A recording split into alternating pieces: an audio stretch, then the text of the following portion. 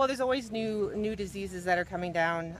We've been really good at managing them up until now, but there are some new developments for us that we've had to change things to adapt to, and the consumers are looking for antibiotic-free.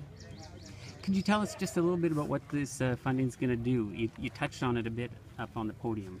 Exactly what's the money going to be used for?